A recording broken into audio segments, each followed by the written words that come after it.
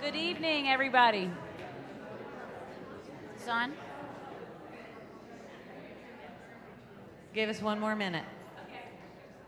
Okay. One more minute.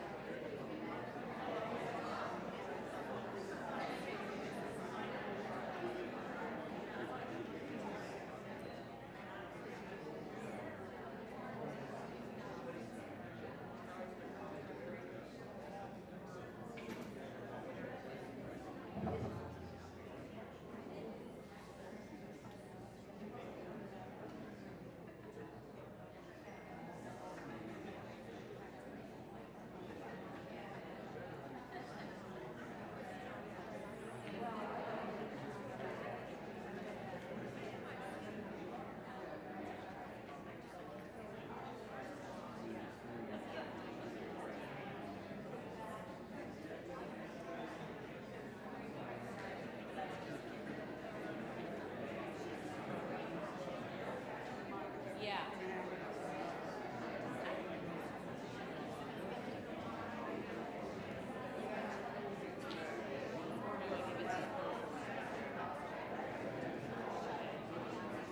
I'll make sure.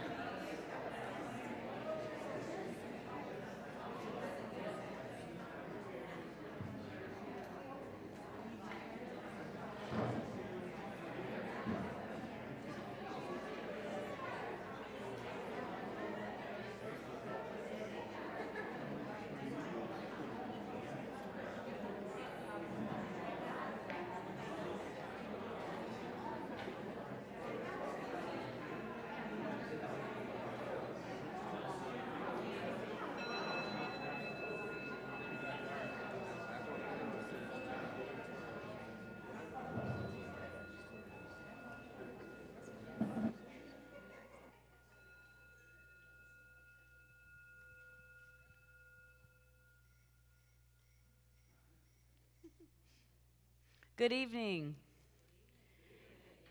I'd like to welcome you to Grace Covenant Presbyterian Church. I'm Margaret Tierney, and I'm on the session here.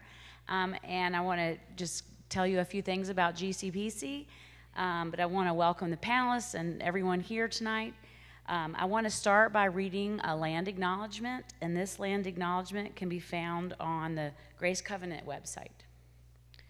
The land that the church is on today on Merriman Avenue was land along a main thoroughfare of trade and travel for the people we know as the Cherokee. Merriman Avenue and Broadway Lexington Avenue were both trails the indigenous communities created and used. Not far from where the church sits, at the top of the hill between Merriman Avenue and Lexington is an ancient Cherokee gravesite. The Cherokee didn't believe in owning land, much different than the views of the European colonizers who took it from them and brought the concept of ownership of land. This church sits in the city of Asheville, named in 1797 after NC Governor Samuel Ashe, who never lived here, but who enslaved many people to accumulate his wealth and social and political capital in this state. Merriman Avenue is the name of a man who not only enslaved people to generate profit that they did not share in and that they were held, captive to secure for his heirs and not for their heirs. But his life's work was to defend and shore up the institution of slavery in order to protect the economic interests of white people. Augustus Summerfield Merriman, 1830 to 1892, U.S. Senator and Chief Justice of the North Carolina Supreme Court, wrote, "Slavery has certainly existed from the earliest times down to the present, and it would seem that it is, in one sense, of divine appointment." By the 1850s, this land was taken and claimed by a white slave owner, John B. Whiteside, who was an organizing member of the First Presbyterian Church in Asheville. When the Presbytery purchased the land in the 1950s, our newly formed Grace Covenant Church benefited from the unjust economic benefits for white neighborhoods created by redlining. As we gather for worship today and for this evening's discussion, let us remember the history of this land and remember that Grace Covenant is committed to the doctrine of discovery that authorized the genocide of...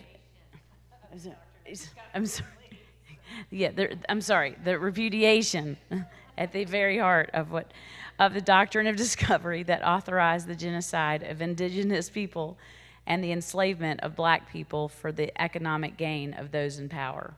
And we acknowledge and repudiate all the ways that Christianity was appropriated as a way to authorize the violence.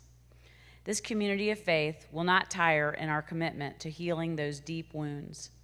We acknowledge our complicated and painful history on this land, and as Christians in a denomination deeply formed by whiteness.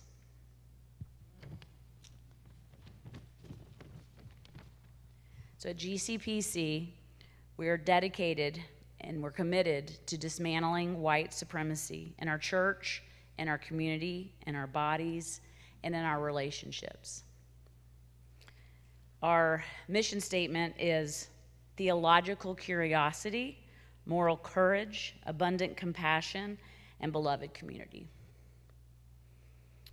So I'd like to just ground us as we get started, as we do the next part. And I'd just like to say, let's have a moment of breathing in. That's a lot that we just heard. Breathe out.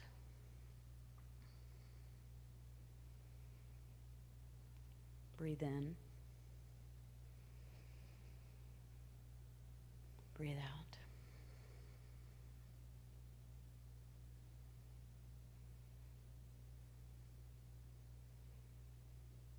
God of all of us, open our hearts, open our minds. Amen. So I'd like to say, please feel free to bring food and drink in here if you need to use the facilities. There's a men's bathroom and a women's bathroom on this floor. There's a gender-neutral bathroom upstairs. And feel free to move around in any place you want to stand, move your body in a way that makes sense for you. So I'd like to invite Liz Huseman.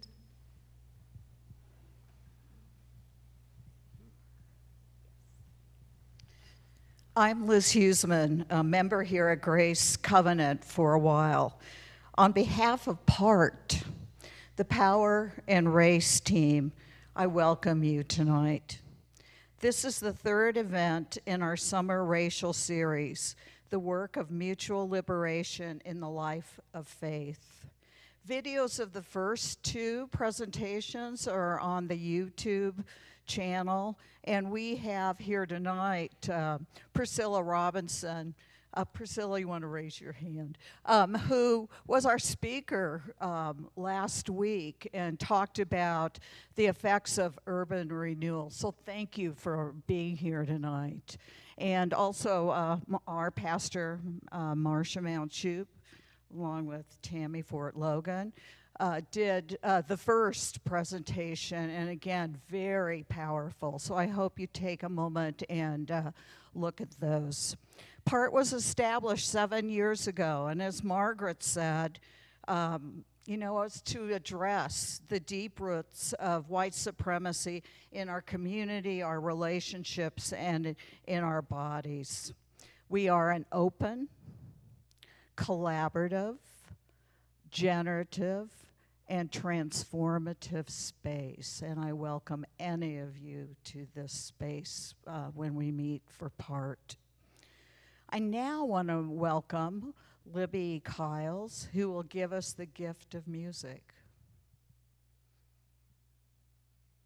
Well, let me just say, Libby's not the only one giving you the gift of music tonight, GCPC. Because if you've been at church for the last 4 Sundays in June, and if you've been at the first 2 events in this series, you know this song, don't you? Yeah. Right?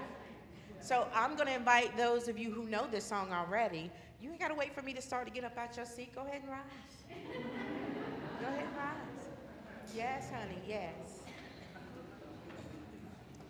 I know I'm a little unconventional, a little different. All right. Exactly. But we who believe in freedom cannot rest. That's right, clap your hands. We who believe in freedom cannot rest until it comes. Come on now. We who believe in freedom cannot rest. We who believe in freedom cannot rest until it comes.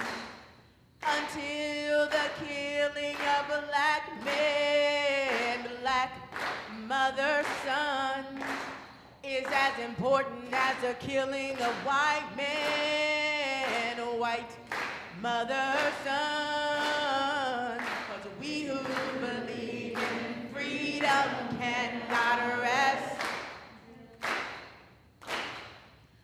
We who believe in freedom cannot rest until it comes. Not needing to clutch for power, not needing the light just to shine on me.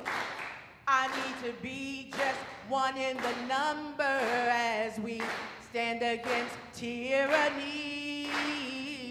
To me, young people come first. They have the courage where we fail. And if I can just shine the light on as they carry us through the gale. 'Cause we who believe in freedom cannot rest. We who believe in freedom cannot rest until it comes. I'm a woman and I speak with a voice, and I must be heard. At times I can be quite difficult, and I won't bow to no man's word. We who believe in freedom cannot rest. We who believe in freedom cannot rest until it comes. Come on now. We who believe in freedom cannot rest. We who believe in freedom cannot rest until it comes. One more time. We who believe in freedom cannot rest. We who believe in freedom cannot rest until it comes.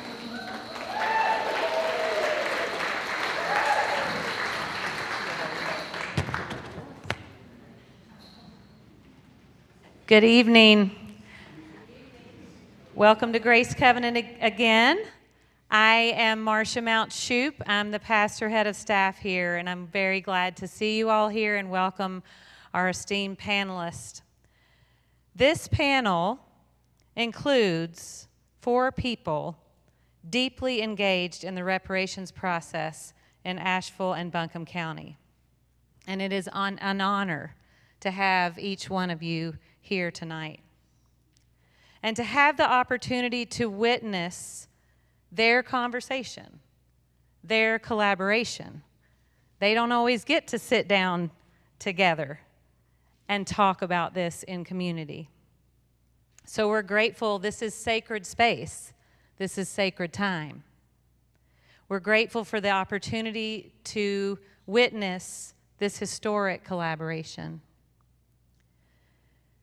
For each of these panelists, we could share a lengthy listing of all of their amazing work and contributions to community, so that we can focus on hearing from them instead of about them.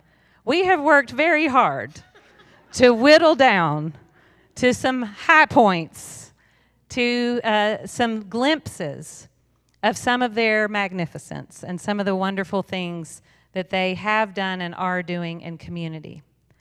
So we're going to begin with an introduction of Dr. Mullen. Thank you, Marcia, and good evening. I'm John Ledgerton, a member of Grace Covenant.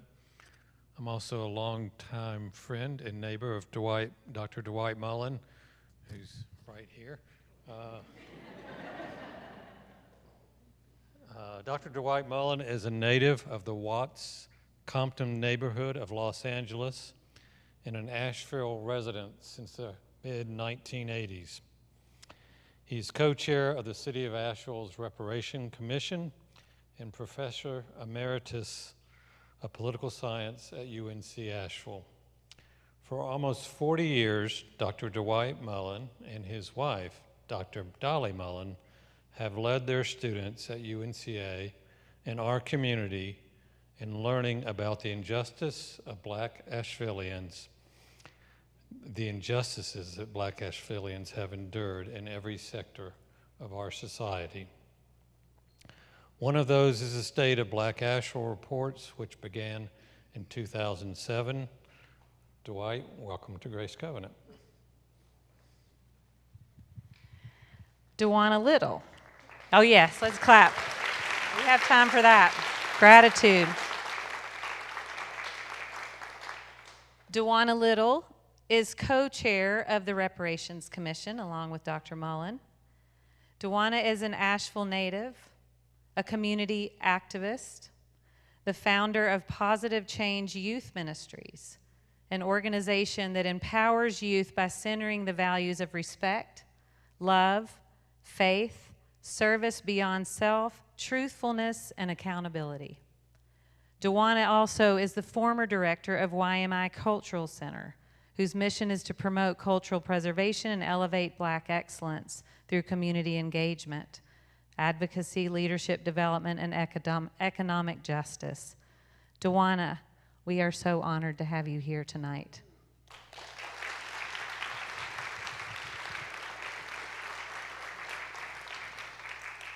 Hi, I'm Kathy Meacham, and I'm also a member of Grace Covenant and a neighbor and friend of Dwight and Dolly. I am delighted to introduce first Rob Thomas, an Asheville native who is the executive director of the Racial Justice Coalition here.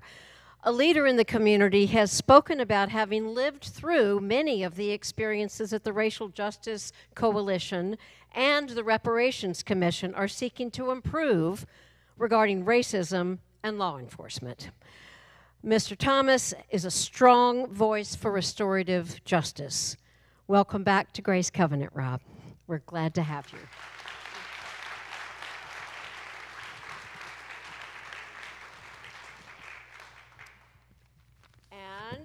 And Ms. Torre Garrison is the Reparations Project Director of the Reparations Stakeholder Authority of Asheville.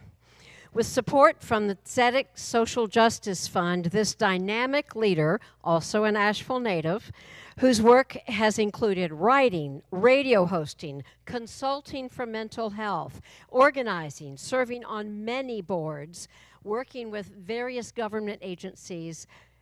This organization will help manage the distribution of monetary reparations to local Black citizens in response to community input. Welcome to Grace Covenant, Torre.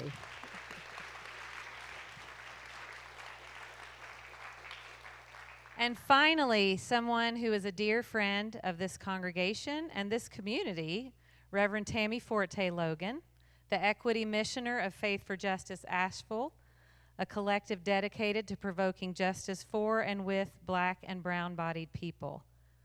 Reverend Forte Logan is a womanist, preacher, Christian educator, popular educator, community organizer, and cultural organizer. She's also serving the Union Hill AME Zion Church. Tami, we are grateful to have you here tonight to facilitate this panel. Let's give her a hand.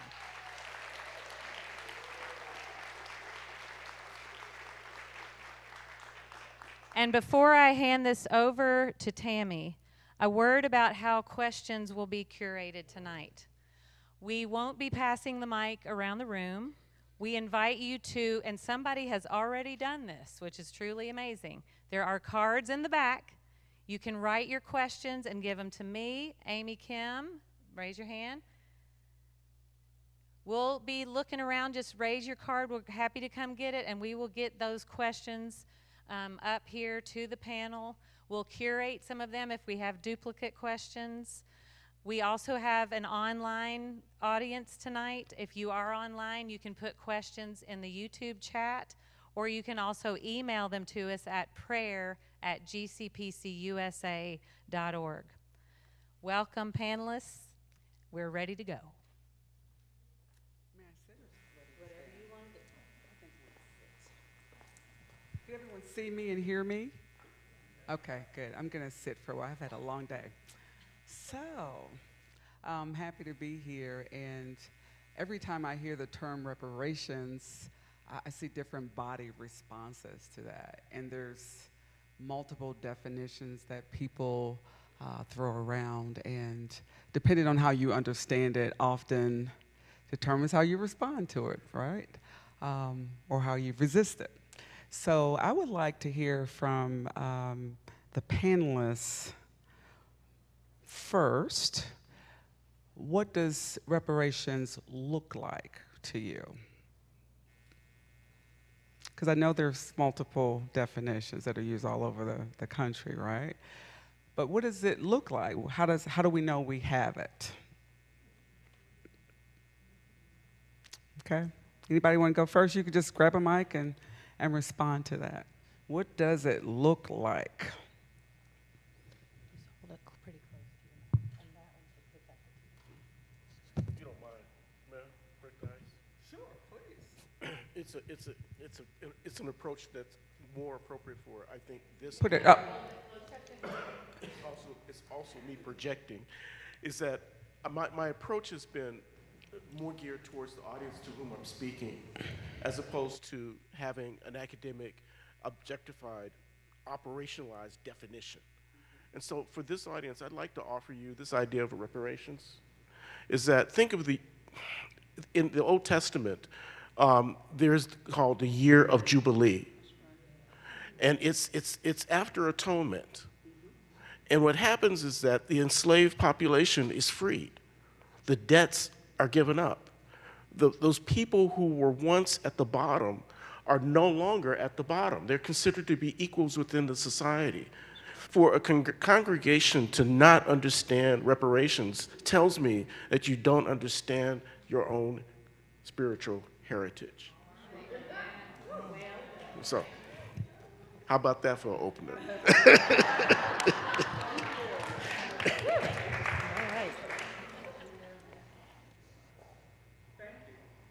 Anybody want to?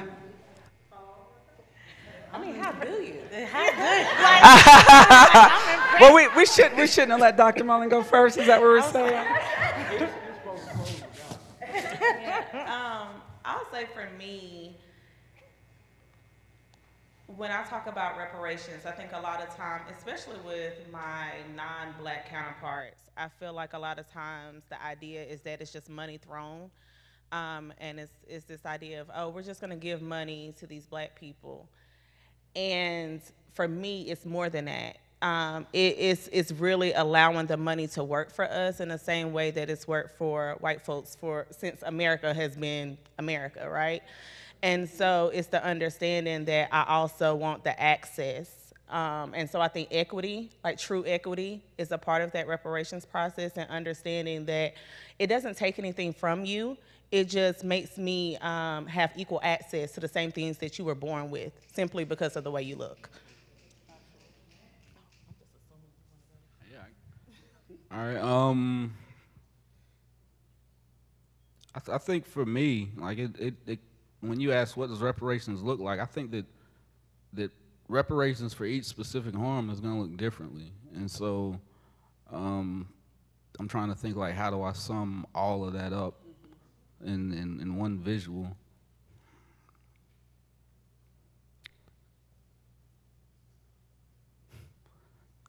I don't know. So for me, it would look like we have hope, because what I see right now, like most black people and people that this legislation is built for, like there isn't hope. There isn't even hope that this will go through, and it hasn't went through yet. We don't have any tangible decrease in disparities and things of that nature.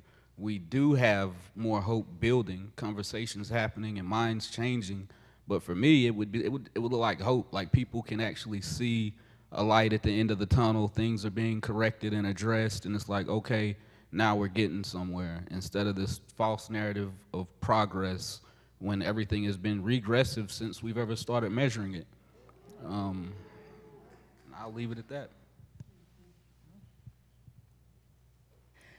Reparations to me looks like, first and foremost, something that we put up to the city and county around the cessation, because it's hard to see the end of reparations when things are still happening, systems are still in place. It's more than a program. It's more than access. It's an institutional and constitutional shift, because without the policy, like reparations to me is that shift in policy that ceases the harm that has been perpetuated on black people for generations.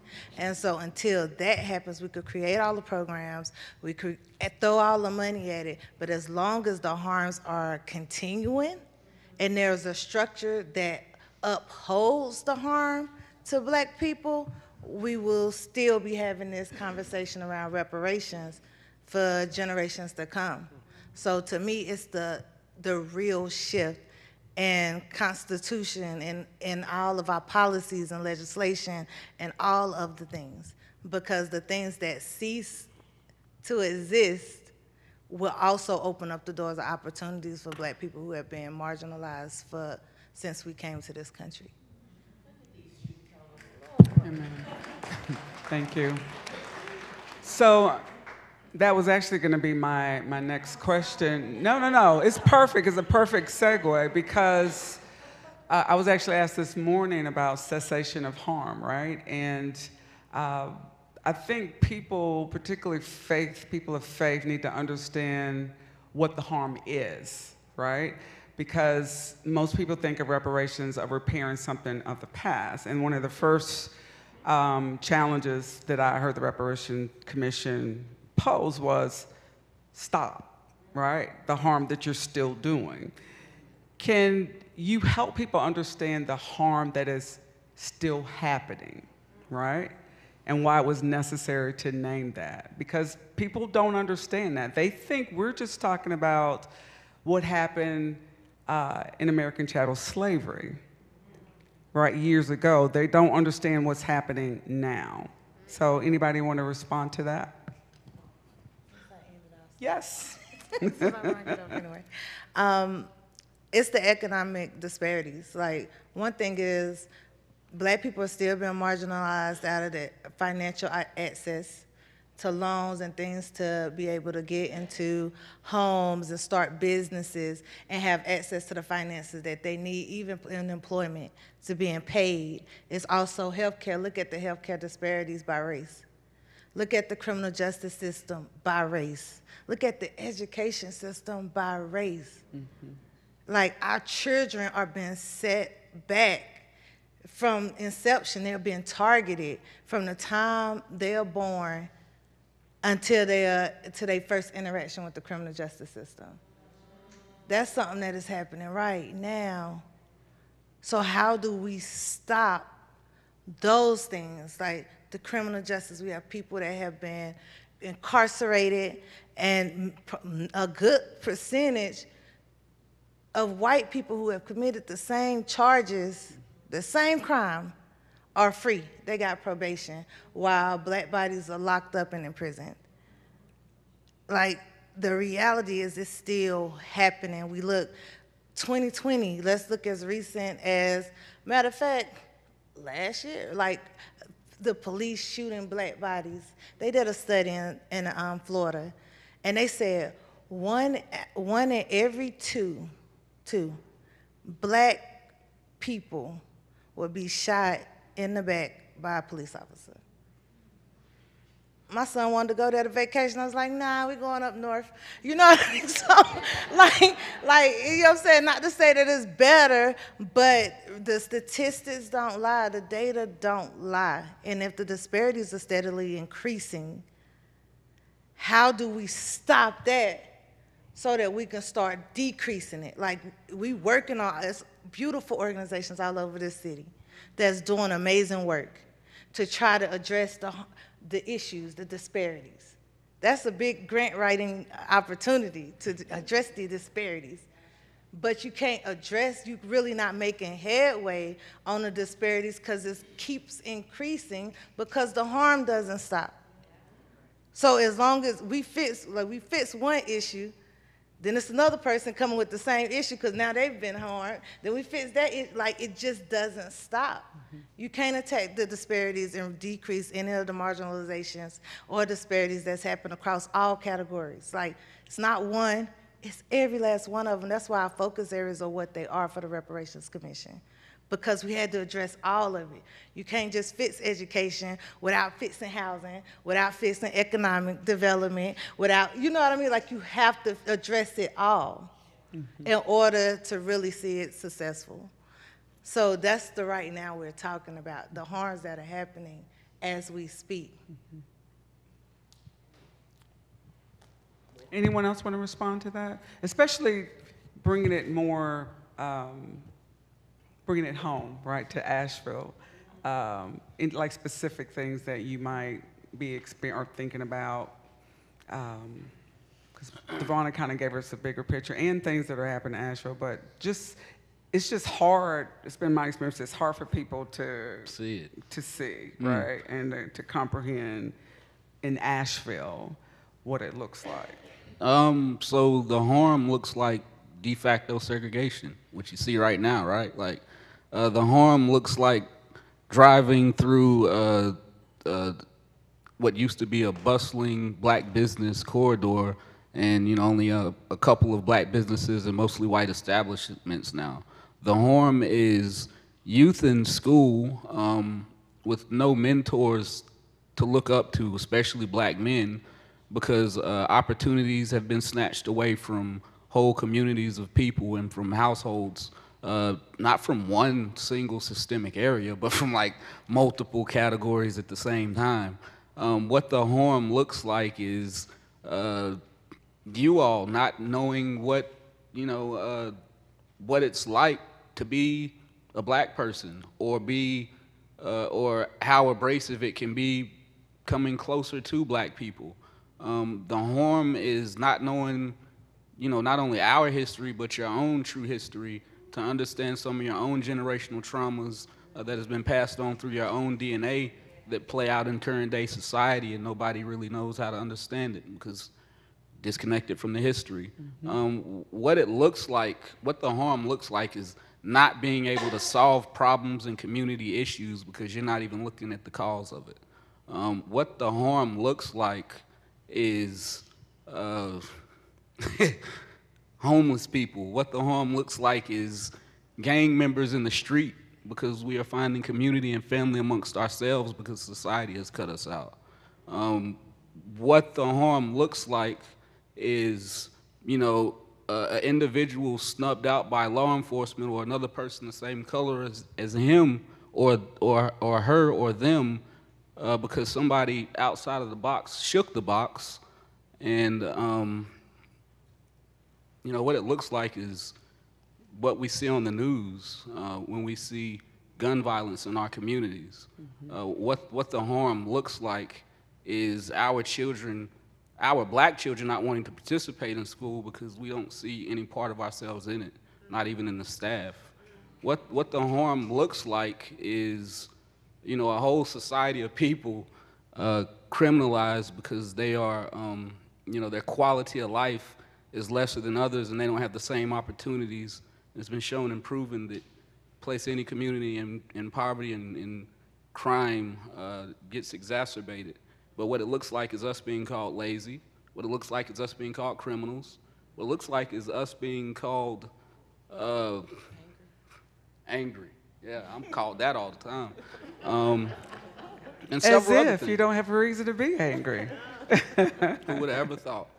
I could keep going. I will leave it at that. But this is what I see every day in reality. Like, I see the harm. I'm walking through it. The harm looks like a bunch of people living in public housing whose families 3 and 4 generations ago owned property. And so much more. And of course, we can put numbers to all that. The data is based. This is all based on data. And you want to know what the harm looks like in education. You look at the end of course exams. You look at the end of grade exams given by Asheville City Schools and Buncombe County Schools. And what you're finding is that over the years, and it's not because of the pandemic, is that the gap between black and white student performances are statistically can't get any wider. Whether it's in reading, whether it's in subject material, whether it's in mathematical skills. It statistically, you start violating individual rights of privacy because we can identify by looking at the black students that 90% of you are not on grade level. Right? You can pick a grade. For healthcare, you look at the mortality rates and morbidity rates that face us. The top 10 killers for black people are not the same top 10 killers for white people. You're looking at the mortality rates of diseases where once they are diagnosed, black women still dying at a higher rate because of the access to effective medical care. We're looking at the absence of black healthcare workers. If you want to see it in housing, look at gentrification. Look at black neighborhoods that are now white neighborhoods. Look at who the financial institutions give the mortgages to. Look at the absence of law enforcement when it comes to discriminatory behavior by institutions. We can go on. The data support it. And if you're wondering if it's just the data for Asheville, I can point you to data that started in 1898 by Du Bois looking at Philadelphia. This is a systemic institutional issue. Anyway, just, I'm sorry. We should. Would you like this phone? Oh, is there another mic down there? Oh, there it is.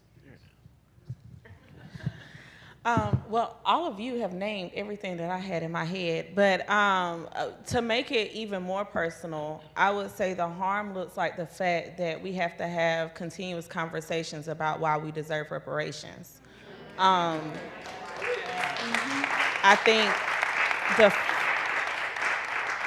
think the fact that we're still in a space in 2023 where when we say racism, typically white people will clutch their pearls, like, oh my gosh, what do you mean? It doesn't exist. The harm is the fact that every time we talk about race, I have to be the one to explain it. I was in a training a few weeks, maybe more than a few weeks ago. They're all starting to be a blur. But one of the things, it was very interesting because this was a training about racial equity. And if she's in here, I apologize ahead of time. But there was a white lady who said, well, how do I get people on board to think that we should be talking about racism and that we should be dismantling racism? That's the harm. That's the fact that we're even in this space together, and I have to explain to you why my black body shouldn't be policed, why my black body has to explain why I exist. That's the harm. The harm is the fact that every time we bring up certain situations, you get uncomfortable because you feel like you have to look internally and call out. Even if you're not actively doing it, you're reaping the benefits of it. The harm is the fact that you sit around other people. Yes, you may be the person that's like, I'm dismantling this, but when you go home and you sit around amongst your parents or your kids or your cousins, are you calling them out? Or are you expecting us? That's the harm. The harm is the fact that my 7-year-old child on last Monday was told by a 6-year-old white boy that he didn't play with black kids because of the color of their skin. And the harm is the fact that he learned that at home. So the harm doesn't even have to go outside of you.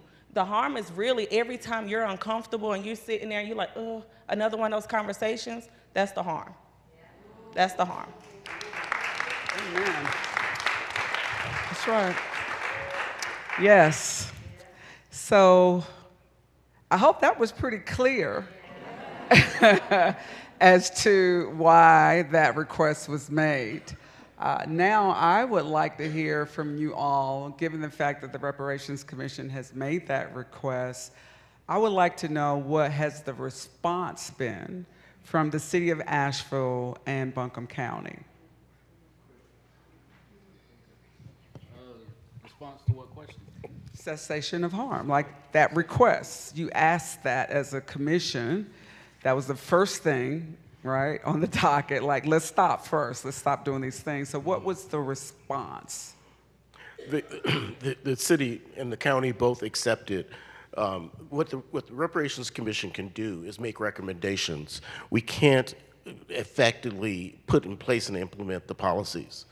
We formed the recommendations. In this case, it was called Stop the Harm. It was a one-pager that basically said, are we even obeying the law?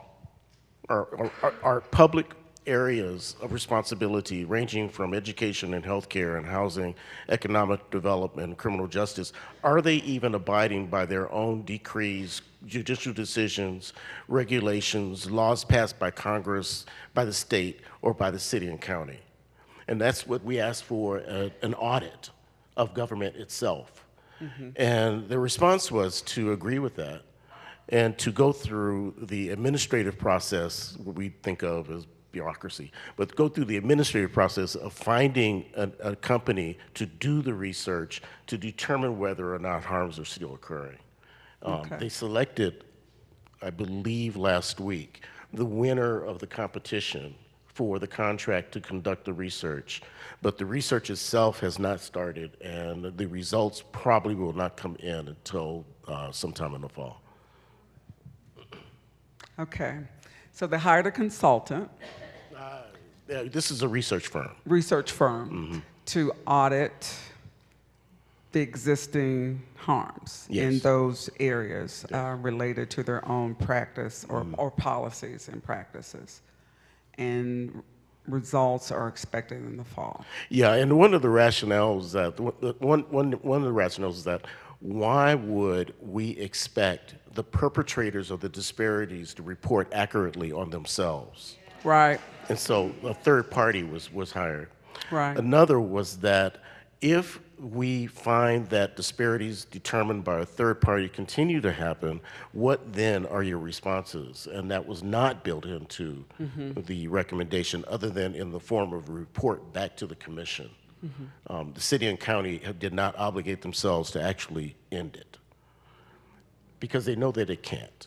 I mean, how do you end, when you look at education, for example, and you see for the last 30 years that there have been disparities in outcomes assessments, regardless of where those outcomes assessments are coming from, but end of grade and end of course exam results are disparate by race in every year you choose to look at. How do you say to yourself, I'm going to end that, without committing yourself to a process that doesn't even exist yet, holding teachers accountable? That doesn't even exist.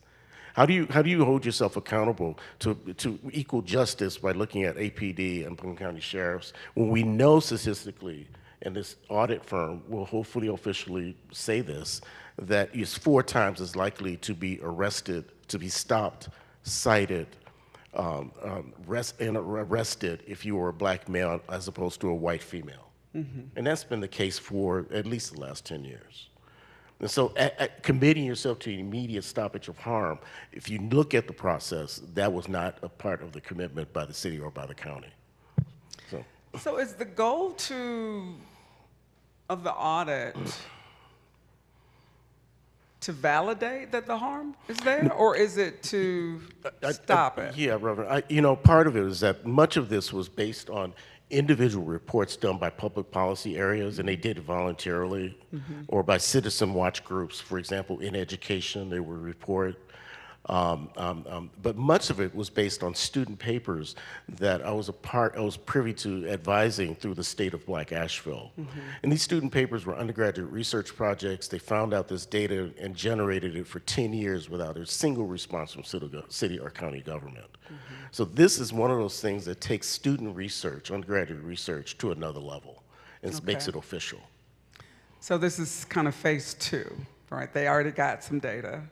But now they want to quantify with more data to establish what the issues really are. But also, with our Reparations Commission, we have been asking for data for the different IFA focus groups across the categories. And it just seemed to be a challenge to get it, especially segregated by race. It was data that was non-existent by race. And so it's like, okay, so y'all don't got it. Y'all don't got what we need to make the recommendations to implement the changes that need, the recommendations for the changes that we have identified. So this is another way to get that information. And if it's not there, it be created in this process. So our Reparations Commissions, there are several members that are a part of it, has been a part of the RFP process. From developing it, the RFP, we have vetted it as a commission as well, to actually going through the interviews and reviewing the proposals and the whole step of the way. So this is not, we asked the city and county to do something and we expect them to do the same thing. This is, we here, we go hold your hand, make sure we get it where we want it. You know what I mean? So it's not, it is a different process, but in order for us to be able to address the issues, we have to have the data that supports it for legal standing for it to be successfully implemented.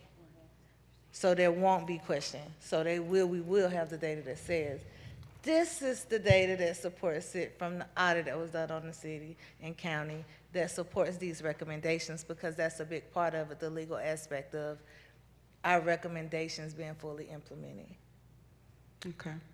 Anyone else want to respond to that before I ask a follow-up question?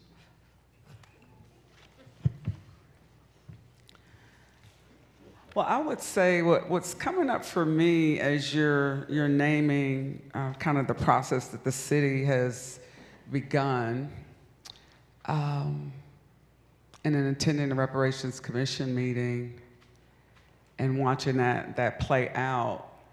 And I shared this the other week. I think it's Audre Lorde who said that the master's house cannot be dismantled by the master's tools. Is that right? So,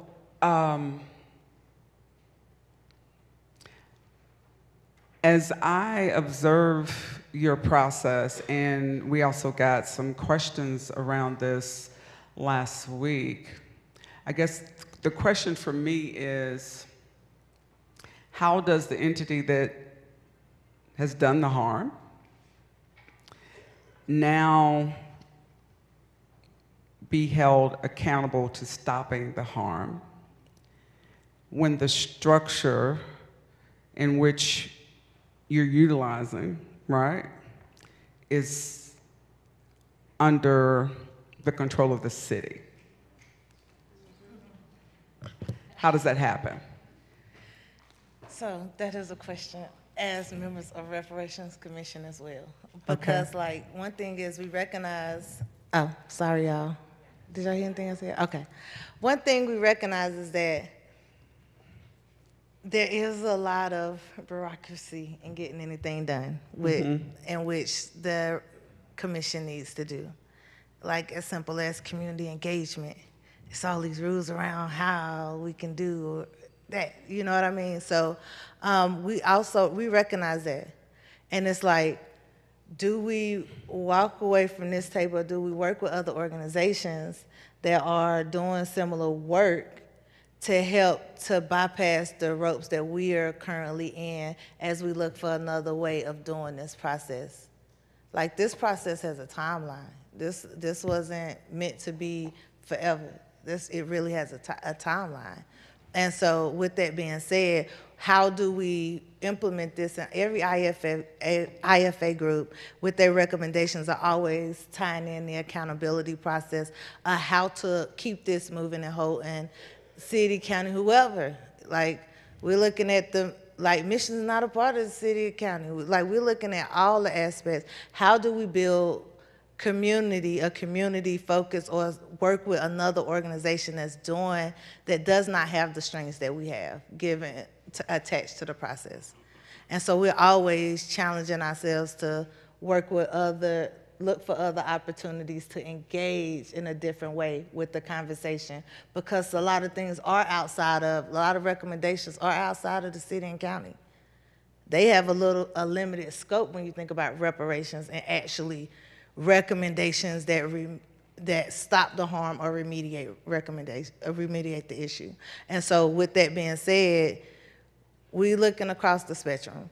You know, we are under the city and county, and we try to change up how we do it, but at the same time, it's limiting. Just to be honest, it's limiting. We make recommendations, not implement. And they have the option to say no. And so we are always looking at a different way to do this work in a way that is less restricted. And instead of creating a wheel, how do we work with organizations that don't have those limitations so that we can still push this thing forward? Yeah, so I was going to ask you, as the Reparation Stakeholder Authority of Asheville is outside of the city and Buncombe County, and I know some of the visioning around that was that you would have more control, right, of dollars that would come forward for reparation or support resources, that type of thing, that the city would not control or the county would not control. And so how you imagine that? Because I don't think people in the room know much about the Reparations Stakeholder Authority of Asheville and its role. So if you want to say a little bit about that. Yeah, so the vision is not only to be the holder of money as it relates to reparations, and allowing black citizens, black residents of Asheville and Buncombe County to determine how that reparations is spent. So it's not just that, it's also being that organization that can hold the city and county accountable. It's also being the knowledge source, right, to be able to educate on what is changing, what rules are being implemented, what policies are being passed, city, county, and state government that maybe we don't know, right? You don't know what you don't know, and one of the things they always say, if you don't want black people to know it, put it in a book. So we want to make sure, I mean, that really is, you know, that really has been the thing, right? And so we want to make sure that they know, we know. We want to make sure that we're not afraid to hold the city and county accountable. We're not afraid to look at those recommendations and question, why can't you implement those recommendations, right? And understanding that because it is a city and county entity, this commission, they should be able to guide to say, okay, if you're having a recommendation that is completely out of the scope, let me educate you on why it's out of the scope so that you can give me something within the scope, right? RSAA, on the other hand, can really be the convener and the entity that says, even if they deem it outside the scope, we can find a different way to do it, right? But one of the things also that I want to make sure people understand, those people who, Now, when I say this, I am not speaking for RSAA. Let me go ahead and just say that first. But understanding that those people that sit on city council and sit on the county commissioner, those people are temporary. Their position is not permanent. And so when they're not doing what they're saying they're supposed to be doing, we have the power to either make them do it or send them home. And it really is. Like, we have the power to start going to these places and holding them accountable, questioning them. And a lot of times, even going back to the first question, I feel like this, again, being from Asheville, I think a lot of times they do just enough, right? We get in an uproar, they do just enough. They dangle it just enough where you feel like, okay, they satisfied the taste, and then they're like, okay, they'll forget about it because they know the commission is ending. It's on the time crunch, right? And so my question is, once it's ended, then will they say, okay, you know what, well, they're still working? Because we know the city has a habit of saying, no, it's still being done. Yeah, we're gonna have it announced at this next meeting, and then for whatever reason it doesn't make it on, we run out of time, right? So I think it takes us and y'all, right, to really hold the city accountable. But again, as it relates to RSAA, we have the power to really hold that accountability and really make sure that Black people understand what is happening in the area that we live, and also understanding that they can have the power to determine how reparations want to be spent.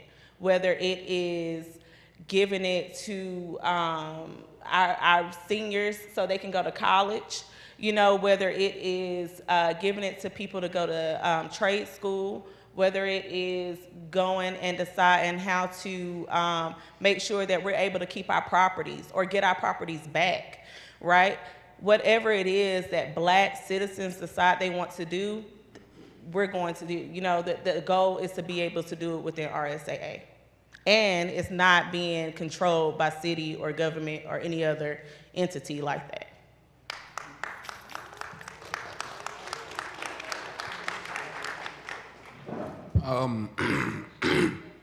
One other point or perspective I like to get out there as well is looking at what we're building as a reparations ecosystem, and not just a standalone commission, not just a standalone RSAA, not just standalone community groups that are working towards it or organizations, but we're trying to build out an ecosystem that still has pieces that need to be filled in, such as a healing component with truth-telling at a very deep level.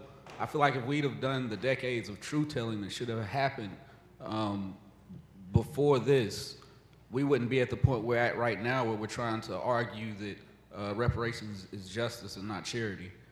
So again, just the whole concept of building out an ecosystem to address this situation, and also how all the movement work is fueling each other. So we may be a municipal government, but this is still creating political capital for a state-led movement and federal initiatives.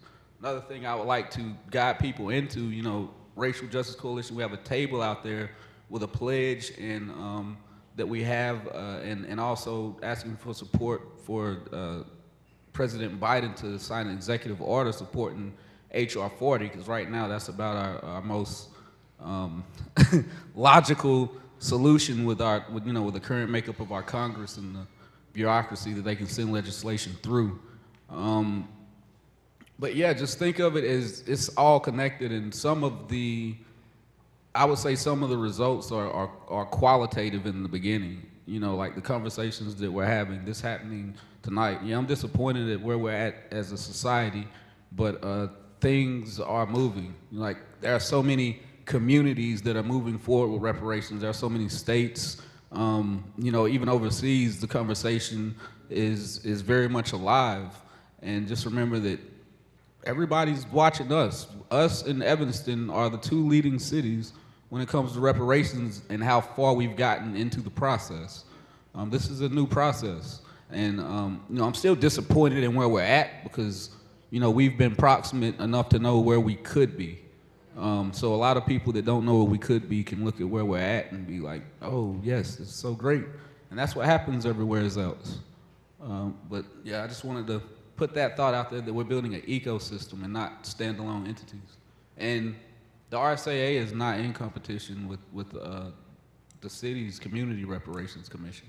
They definitely energize each other. Or with RJC, we all work together. Absolutely. That's the way it has to happen, right? So there's several questions, and one of the first things I just want to ask, connected to what you were saying about the consulting group, the research firm. Do we know the racial makeup of that group? The one that won the competition? I'm curious about the competition part, but no, you don't have that data? Okay. Well, thank you. We know finding demographic data has been a challenge in the city of Asheville and Buncombe County for a while. And thinking about the ecosystem that you named, Rob, are there local businesses that have surfaced to be a part of that ecosystem? Are there larger corporate businesses, maybe beyond Asheville, that are part of the ecosystem and being a part of the reparations movement? There actually are. Sorry. So yes, there actually are. There are, a lot of billion-dollar entities in this reparation movement work. For instance, Lush, that makes body products, amazing body products. They're in this work and working with organizations nationally to move reparations forward. You also have Ben & Jerry's, who has, came out for years publicly supporting things such as Juneteenth and now more recently reparations. And for the most part, I feel like when you talk about businesses and entities, a lot of it is privately funded, whereas you have a lot of entities, with it being such a controversial word, them being afraid to engage with it. I will also add that there is a coalition, well, not a organization, I can't remember the name of them, but they specifically go to organizations like Ben & Jerry's and Lush and have that conversation to get them involved with reparations. Like I said, there's so many different things going on at one time pertaining to this movement that is reparations. Okay. So another question about the research firm. I know that's a recent process, but did that come from the city or the county's budget? Do we know? It's coming from the financing for the research firm is coming out of the reparations fund. And right now, we're at that $4.2 million, with half being given by the city and half of it being given by the county, with a commitment of $500,000, again, from the city and $500,000 from the county for until they change their minds. And so that process. Or we change their minds. We change their minds. But that the money for that research is coming out of that. But if I can go back to Rob's point on ecosystems, this is a developing process. We've not been in this ground before. And so, and I take responsibility for it. This new part of the ecosystem that just came together. And it's called the Tuition Reparations Pilot. And this is a small little group that came out of the state of Black Asheville. We were rebuilding the site. I had some students working. And as we talked, we found out these students are in debt for going to school. These are Asheville City, Buncombe County schools, graduates. And we said, why can't we use our limited money this summer to resolve the debt that they're facing as they go to university in the fall? And so we're asking people to use this new aspect of the ecosystem called personal reparations. And we're looking at it from the standpoint of people in the community who have personally benefited from enslavement or from the processes that were involved with segregation, or who were on the wrong side of the institution that produced the disparities that we're discussing, and enrich themselves. Their families were enriched. This is an opportunity to personally make amends at a local level only in education. If it succeeds, we can easily expand this to healthcare, to housing, and to criminal justice, et cetera. But the level of personal commitment to reparations doesn't have to wait until the institution evolves the ecosystem that can house it. Absolutely.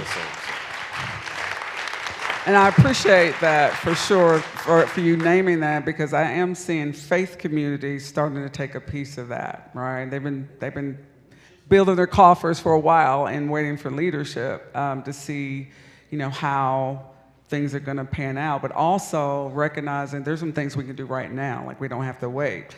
So that is a movement that is happening across Asheville in our faith communities, and I appreciate the faith communities that are doing that. And I hope that those that aren't, that you would consider ways that you can be a part of that. So you talked about the students and student debt, and there is a question around whether or not free college tuition has been asked for or will be recommended. Like for example, AB Tech, can that be free? For Black students, I'm assuming is what they're naming. So our education group is looking at our local institutions. Our higher education is not just limited to AB Tech. We're looking at UNCA. We're looking at all of our local institutions, even as far as Warren Wilson and Mars Hill. Like, we're looking at all of them because, like, all of our local institutions, we do not have HBCU locally. Right. So with that being said, our youth are occurring. Pause for a moment. HBCU, historically Black college university. That's what she's saying. Okay. All right. I saw some responses. Yeah. So okay.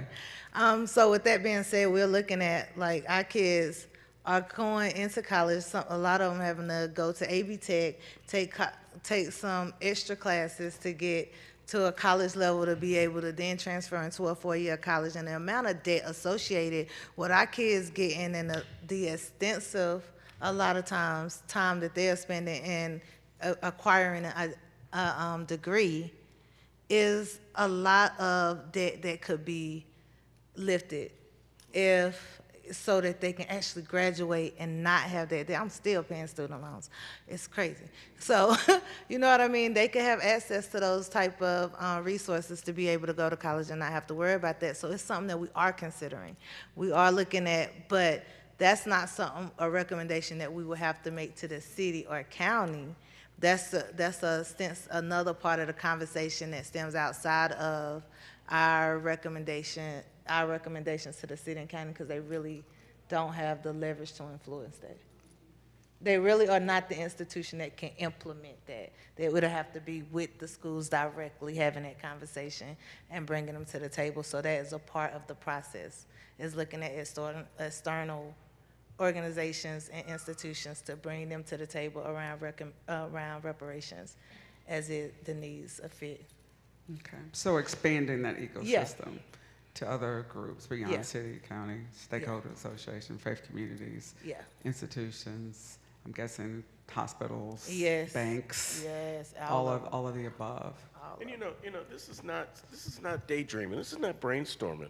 We're in education, for example, on the table in front of the Dogwood Health Trust, I personally placed the idea of creating a Hope Scholarship for Western North Carolina, where if you graduate from a school in Western North Carolina, you are guaranteed a tuition-free college experience.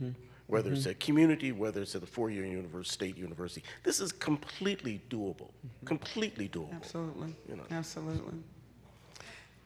And I think it's important, Dr. Mullen, for people to grasp that, because we live in a culture with a scarcity mindset, that there's not enough, or that somehow if you get reparations, then it's going to be taken from me and my family. And so there's a resistance to that. But the truth is there's more than enough. And the truth is some of you have way too much that you could ever spend, that you could ever use, right? And there are institutions who have been built on the backs of Black bodies for centuries that have built their wealth in that way. And so figuring out a way to be fair, to be equitable. Like, this is not a handout. So I hope people understand that. And if not, we'll be glad to talk to you a little bit more. Mm-hmm. Absolutely, absolutely. Hold on for a moment. Yes. No, and I was going to say, and there are, I know I can speak for individuals and organizations that I've personally had meetings with. There are people locally who are more than willing, ready, and have. So know that, like Dr. Mullen said, this is not something that we just threw up and trying to see what sticks to the wall. This is really happening, and it's moving, and a lot of times these individuals don't want to be called, and in reality, I mean, should they? But the reality of it is it's happening, and it's happening every day. There are people like who have, like you said, more than enough money, and they recognize, like, how did I get this money? Did I have to work for this money? Where did this money come from? Who aided in me being able to have this money? And want to give it towards reparations, right? And want to give it towards reparations without saying it has to be used a certain way. I think a lot of times there are institutions and individuals who like to dictate how their money is spent. But there are a lot of people out there who are willing and giving money and not in a place where they have to dictate it. And again, this is where we're going to let black Ashevilleans decide what to do with it. I will say, even with even when we talk about the schools and we talk about AB Tech, you know people who sit on those boards. You know people who work in those schools. And again, it doesn't always have to be us that have those conversations. This is where you get to utilize that allyship and start having those conversations. You know, even if it's in your neighborhood, if you live in Biltmore Forest, you know, like having those conversations with those individuals working at the Biltmore.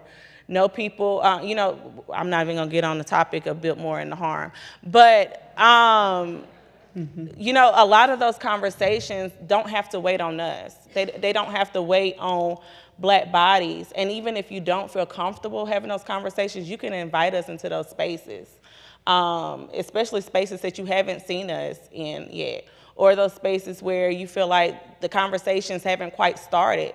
We're more than willing. Well, I'm speaking for everybody, but I'm sure everybody, more than willing. Yes.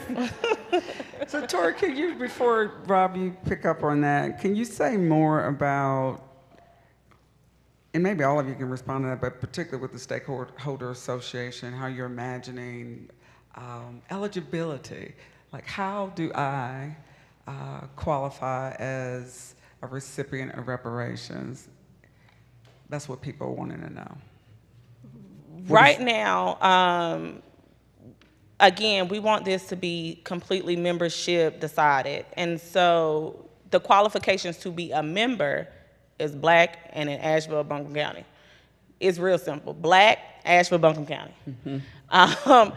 And then from there, as we have conversations, again, because the membership gets to decide how that money is disseminated, they can decide if they want to spend it on, let's say, rent. How do we decide how it's being spent on rent? That's going to be completely up to the membership. That wouldn't be something that I decide, and simply because the whole goal is to work to dismantle those systems where it's top heavy, where we're deciding for the people. We want the people to be able to decide for themselves. Thank you. And so, do any of you have thoughts about money or opposed to money as a part of reparations, or pro money being a part of reparations? And is that going to be part of the recommendation to city and the county? For example, I know that Evanston, I think they just distributed maybe $25,000 to people who met a certain criteria. I think they just released checks around that, and my understanding that their revenue came from marijuana sales, right?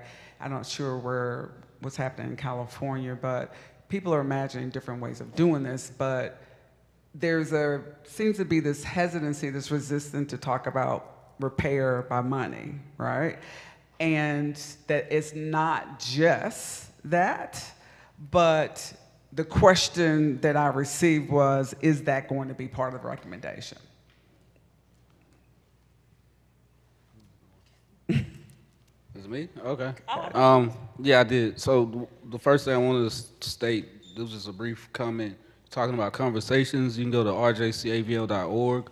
We have a conversation guide for individuals and organizations. So if you work in an organization and you have, conversations with direct leadership, it would be great to, get some conversations inside of your workplace or individual interpersonal conversations. Again, rjcavl.org. Please check out the conversation guides.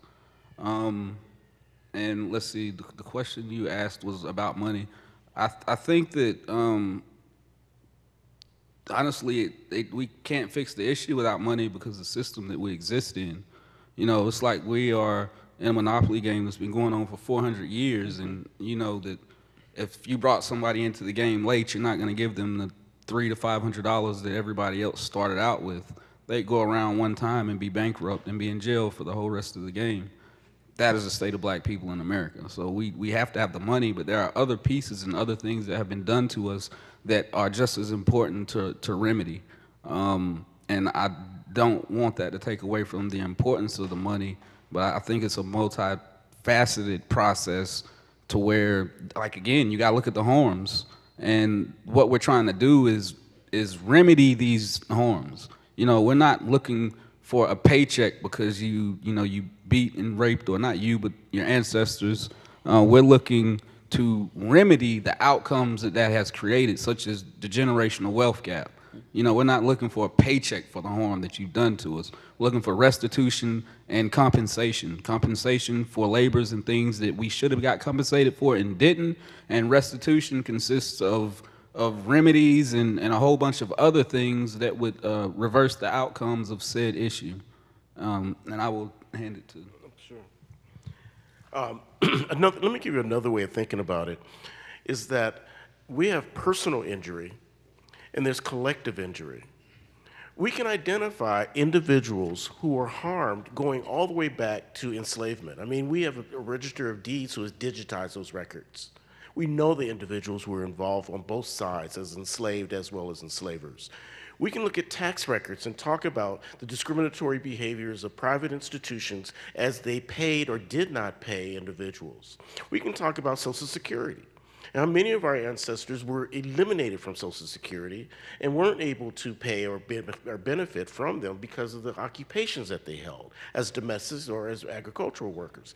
You see, the monetary compensation at the individual level is a doable thing. It takes work, but we can identify it. But don't think that individual compensation can accumulate as a total justification for reparations. We still need to talk about the collective harm that was done to the community. Mm-hmm. And again, the economic model we can construct that. Mm-hmm. What did we lose with the destruction of Stumptown? And what would have been gained had it never been destroyed? Mm-hmm. Those are real concepts that can be monetized. So when we're talking about money, I'm nervous about qualifications based on genetic makeup. Mm-hmm. I'm nervous about the idea of just sending a check without a system or institutions within which to invest that or protect it. And so when we talk about that, I'd rather not get to the bottom line. I still want to feel good about how the means by which we reach that bottom line, you see. Mm-hmm. You see, another way of thinking about it is this. It's ridiculous for us to believe that our present state is going to be protected by the institutions that perpetuated it. That's just ridiculous. But it's also lethal to leave that state to its own devices. We can talk about incident after incident in this country's history where white institutions not only victimized, but murdered black bodies. But we can't, and so our involvement with white institutions and overarching institutions of the public as well as private sector has to continue. But we have the double responsibility of creating black governed institutions that are financed through predictable and reliable sources. And let me give you an example. In education, I've been talking personally with Asheville City Schools, Buncombe County Schools for the last 35 years. All it did was increase the disparities. Okay, so maybe I should have never said nothing. On the other hand, 2 years ago, we had a governing body that founded a black-governed, state-sanctioned by the Department of Public Instruction institution for children. We established a K through 3 elementary school, charter school, the Peak Academy. And now we just expanded to the 5th grade, and we have intentions to expand to the 8th grade. I'm on the board for that school. And you see the price I'm paying? I'm chairing this commission, and I'm being on the board for a Peak Academy. I can't, that's unsustainable. It's just plain old unsustainable. And everyone up here is doing that same pricing. That cost is taking it out. This is the generation you're looking at that's going to take it over, though. But let me show you back to the Peak Academy. We are looking at holding our responsibilities to ourselves in the black government institutions, and we're getting the results right now as we speak. They cannot officially be made until October. However, we're getting preliminary results that show that our third graders, who were the first grade to receive end of grade exams, Libby, all of them are proficient. All of them are proficient. All of them? Okay, so, you know,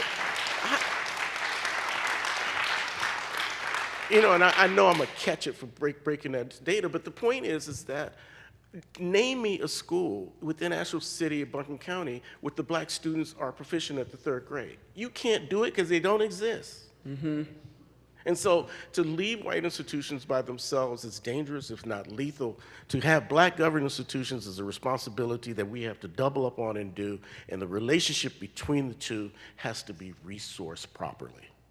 That's money. And as a co-founder of Peak Academy, I'm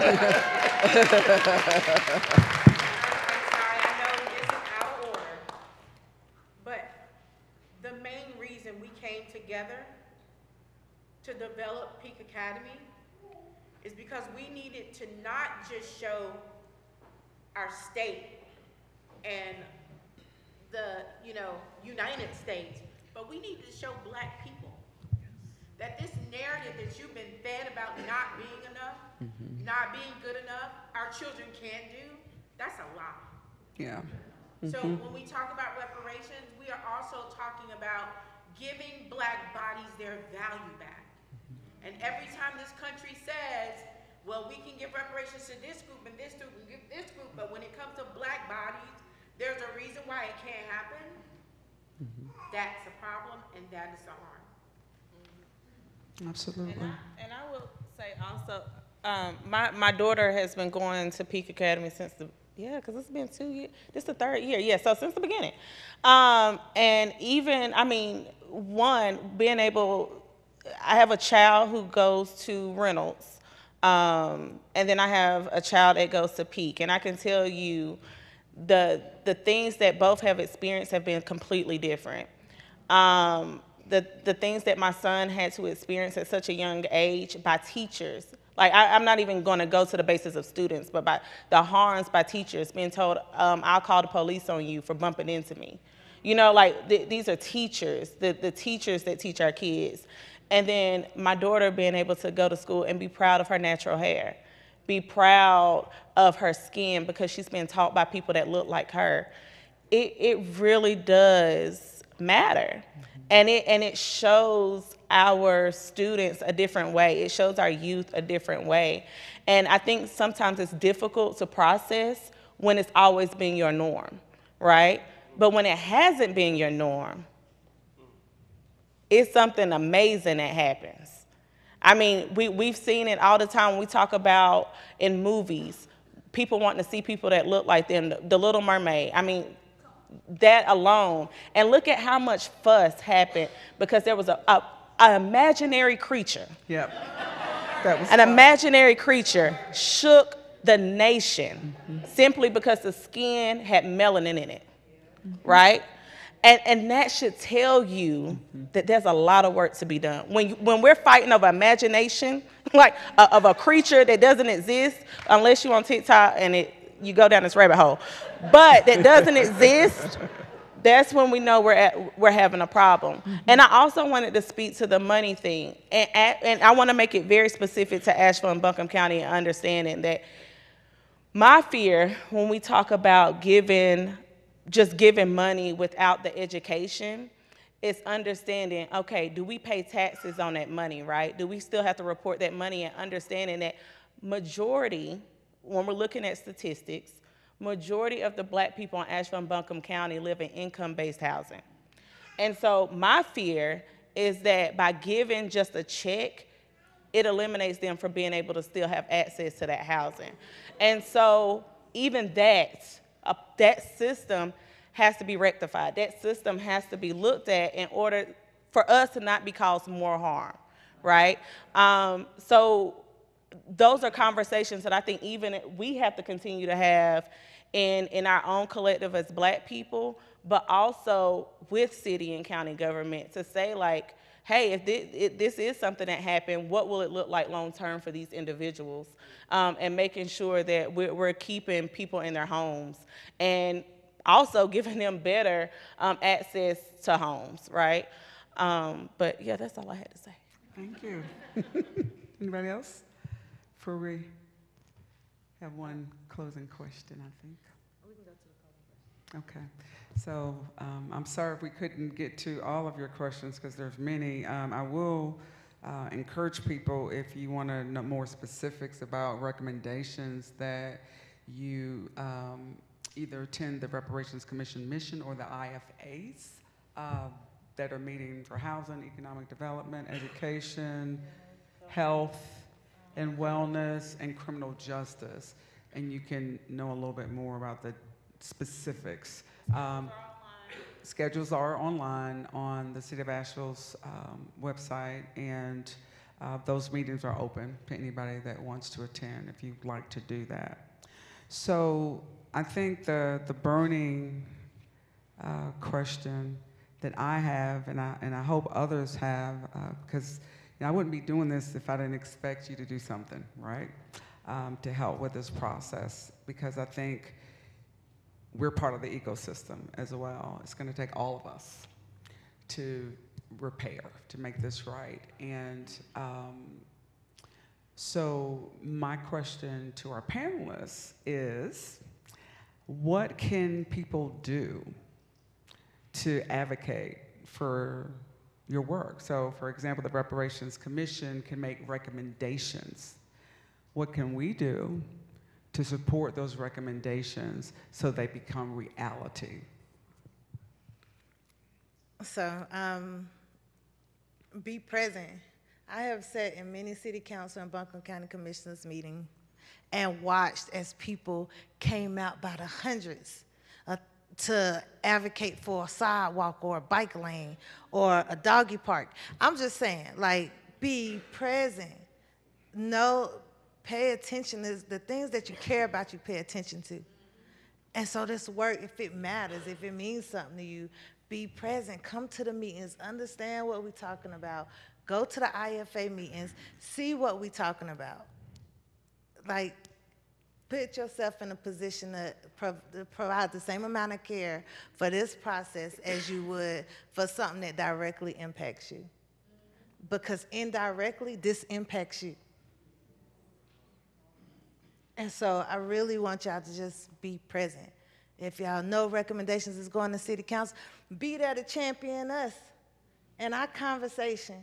Be there to send letters to the council members and the commissioners and all of the things. Like, I sit in meetings all the time and they be like, we got over 1,000 emails, or we got a petition with 5,000 people. We call for your help, step up. Don't wait in the background to see where the chips fall.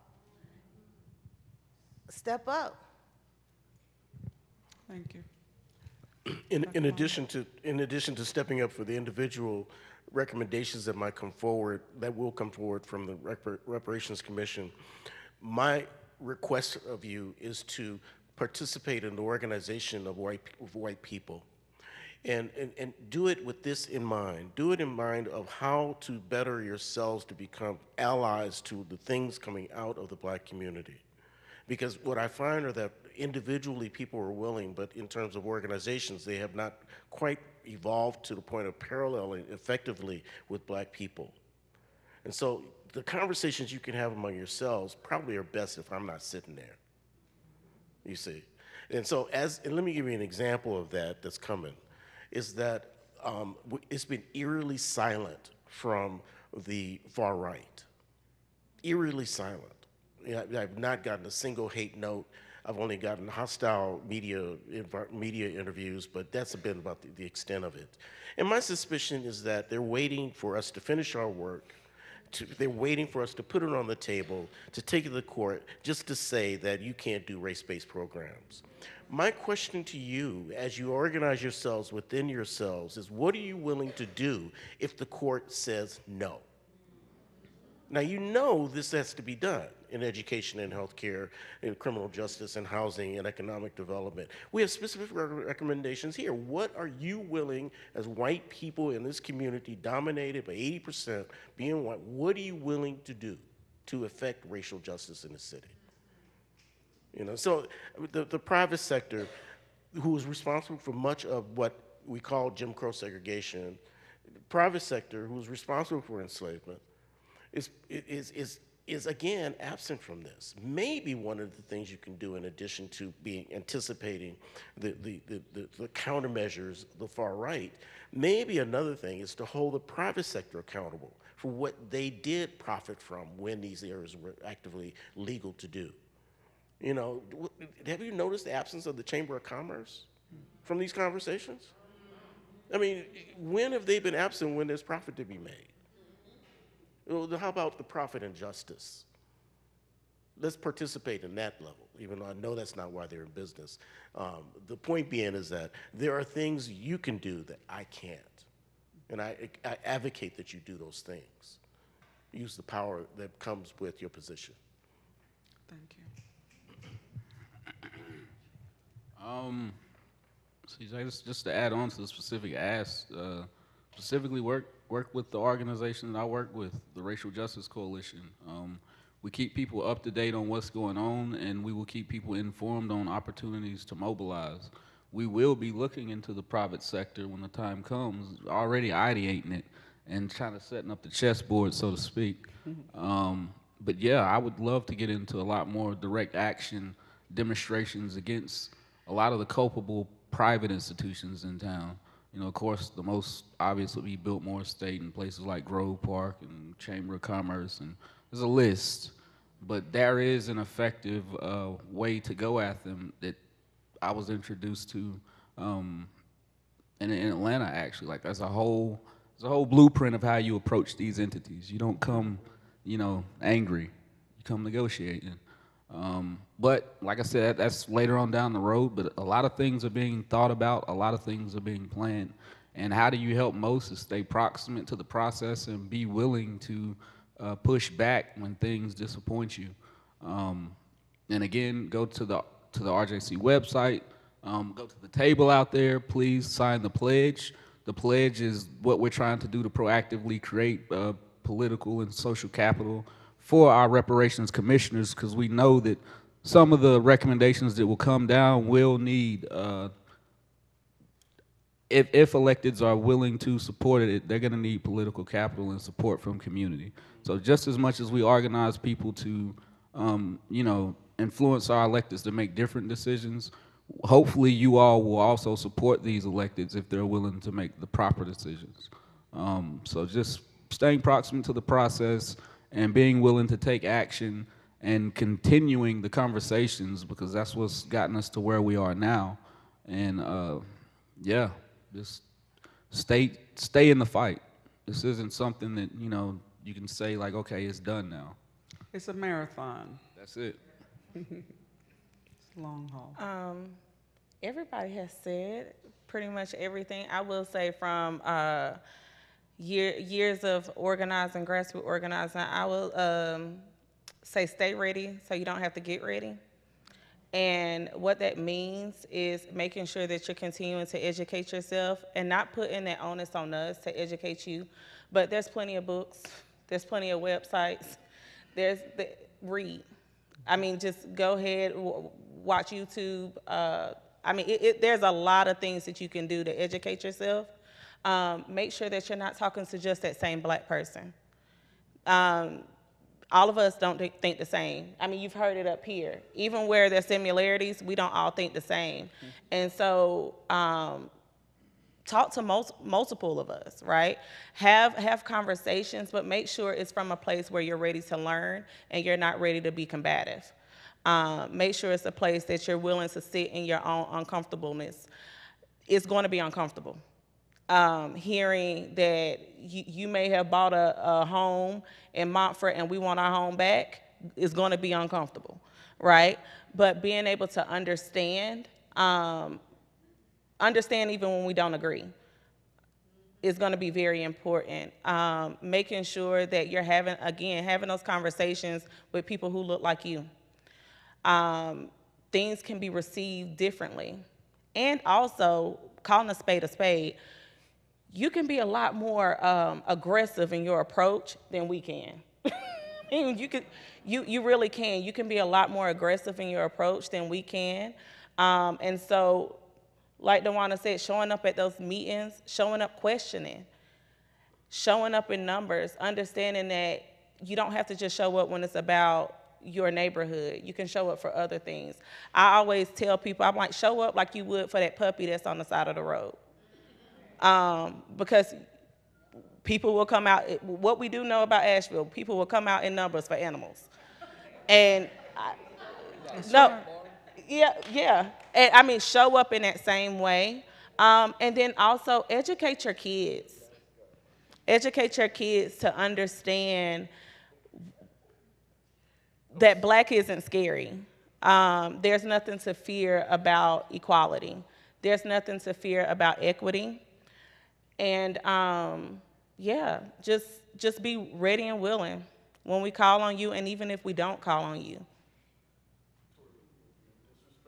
Oh, no. You're talking about getting the mascot. No, because I thought about them cat bars. Thank you. I keep giving this to you. You're fine. Oh, Let us thank this amazing panel. Yes.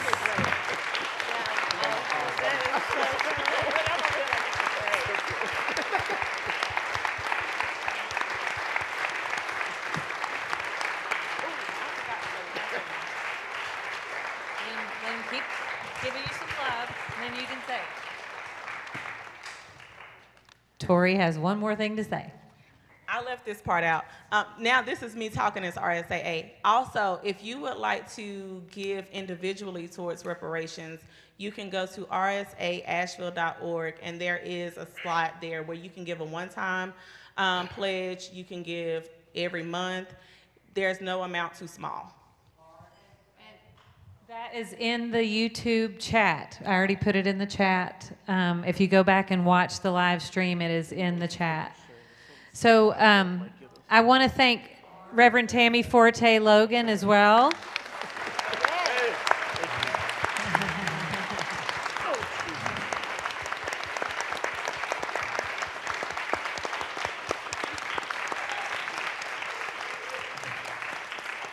And I hope we can continue to build community together around this issue, around this need, around this historic invitation to transformation for Asheville and Buncombe County.